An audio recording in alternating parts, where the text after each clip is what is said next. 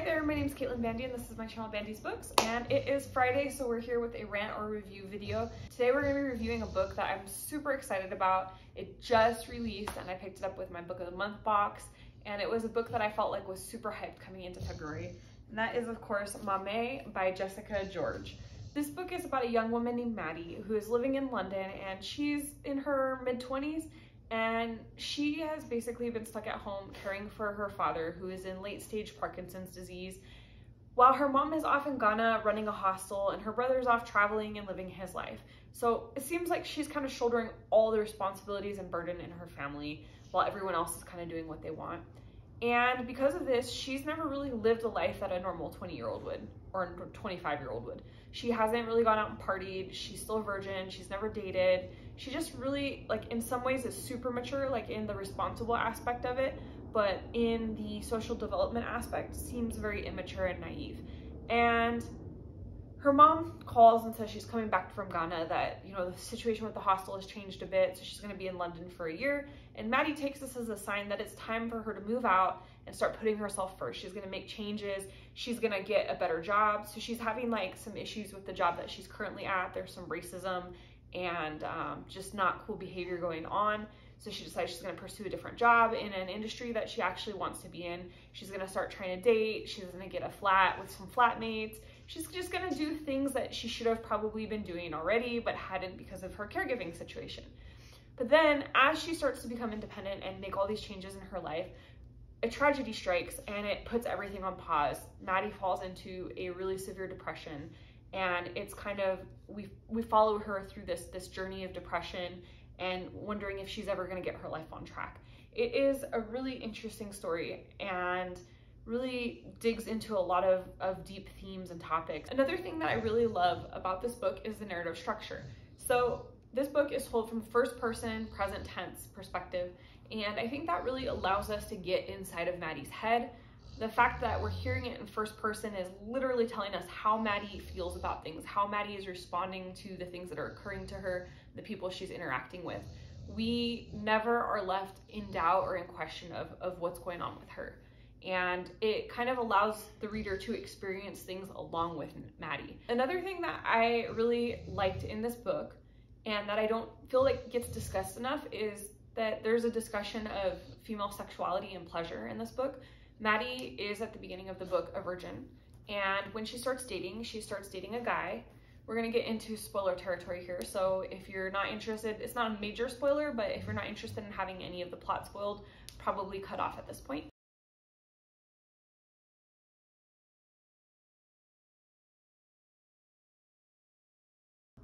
Maddie starts dating a guy, and, you know, she's into him, and, you know, they're dating and it's cool, and eventually she decides that she's gonna have sex with him. This is the very first time. So the first time that she has sex, it's painful. That's, you know, not abnormal necessarily. You know, women do sometimes experience pain the first time they have sex, but what is abnormal is that sex continues to be painful for her.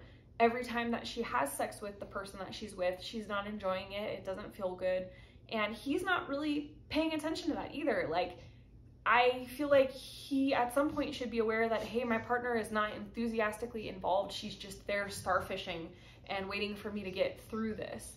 And this partner of hers is just not even paying attention. He doesn't ever ask her, like, hey, does this feel good for you? Oh, this doesn't feel good. Like, let's try something else to make it feel good. He just takes for granted that she's enjoying sex, and she really isn't. And it takes her a while to get comfortable enough to tell people, like, as she dates new people in the book, it takes her a while to be comfortable saying, like, no, sex doesn't feel good for me. I'm not enjoying it. At least I haven't enjoyed it thus far. And we see this growth for her. Finally, towards the end, she's with somebody that understands her a little bit better. And when it comes to sexuality, he's more interested in actually pleasing her and, you know, taking her needs into mind, not just like using her like he would use his hand. And so I appreciated that that was a significant part of this story. I think that all too often people really skip over like sexuality for women and female pleasure because it's an uncomfortable topic, you know, especially like when you get into like romance, like women are always just enthusiastic. It's always amazing. It's never sloppy or messy or embarrassing. and the women never have any pain. There's never like discomfort where they have to have a conversation. So I really liked that this book was very real about that. I also liked the exploration of depression in this book. So Maddie obviously hits a point where she's depressed. This tragic thing has happened to her and her whole life is shook, and she's feeling a lot of guilt and responsibility, and she feels abandoned, and like her life is just falling apart. And she doesn't initially realize she's depressed. It's actually her work and her boss that support her and realize that she's dealing with depression. So she's coming in, her performance is kind of all over the place, her personality seems a little bit unusual, her behavior is a little unusual, and her boss is like, hey, we care about you, you just went through this big tragic thing, and we don't want you to be here if you're not in the place to be here. And you know, they have these talks with her and reassure her, like, take the time you need for your mental health, that was amazing. First of all, just seeing an employer portrayed like they care.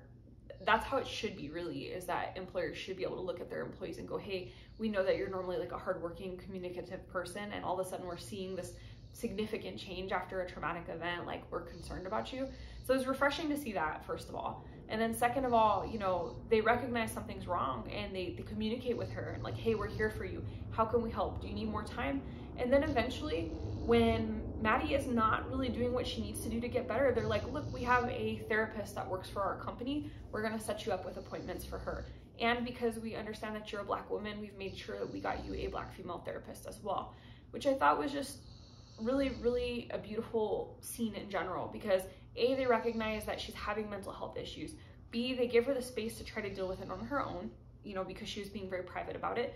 C, when she wasn't dealing with it, they gently stepped in, and they also were very sensitive to what are potentially her own unique needs. So they got her somebody that's gonna understand her from a place that they as white women can't understand her. And I thought that was just so beautifully done. I thought that this was really like a shining example of how an employer can support an employee in a difficult time. I also thought it was a shining example of why people struggle with depression for so long, because A, people don't realize sometimes that they're depressed, B, they get into a denial phase, and then C, like, culturally, sometimes people aren't in a position where they feel like they're allowed to be depressed. You know, I have dealt with this with some of my own friends where, like, the culture they grew up in doesn't recognize mental health issues, doesn't recognize depression, and sometimes it takes them a while to like really understand and then come out about it because they feel like they're not going to receive support. And so we see that with Maddie as well. I just thought it was really beautifully done. It was, again, super relatable. This is a word that I'm going to be using a lot in this review, I think, and that's really what it comes down to with this whole book, is that even though the main character is from an English Ghanaian background and I'm a white American, like, there's just so much that I felt like I could relate to with her story and within this book. And I think that's why so many people are just so crazy for this book, is because of that relatability. There's something that I think every single person reading this story could go, oh, I see a little bit of me in there. And one other topic that I really appreciated as well that was in here is that Maddie is a caregiver for her father. He has late stages Parkinson's syndrome, and she is his primary caregiver. She's trying to balance working a job and then coming home and doing all the load of caregiving. And it is not portrayed as easy, and it's not. So first of all, my grandmother passed away from Parkinson's disease when I was about 19 years old. So I know how difficult it is to watch somebody dealing with Parkinson's disease and seeing the decline of their neurofunction and watching them trip when they're trying to walk and lose the ability to speak, and, you know, the dementia that comes with it and all these things.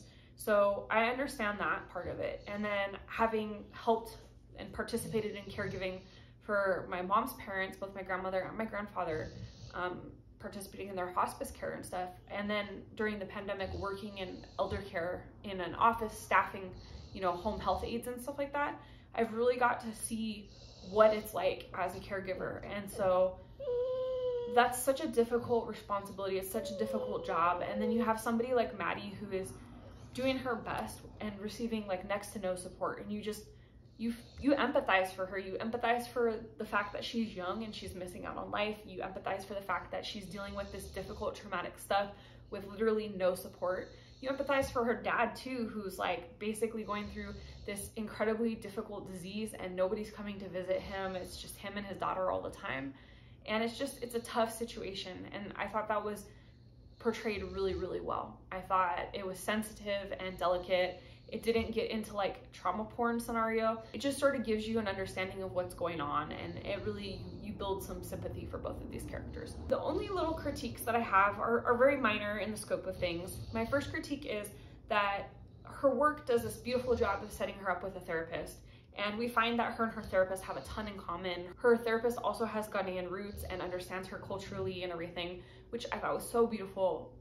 But we only really see like one therapy session with Maddie and her therapist. We never see like this progression of how she starts to come around to therapy and like actually go to therapy and want to participate, instead of just, we never really see her going to therapy and actively participating and being happy she's there. It's all just at the beginning of the journey where she's just like, oh, I don't believe in therapy, I don't need to be here, you know, all that kind of stuff. So I would have liked to see a little bit more interaction with the therapist and her journey to wellness. I also feel like this did end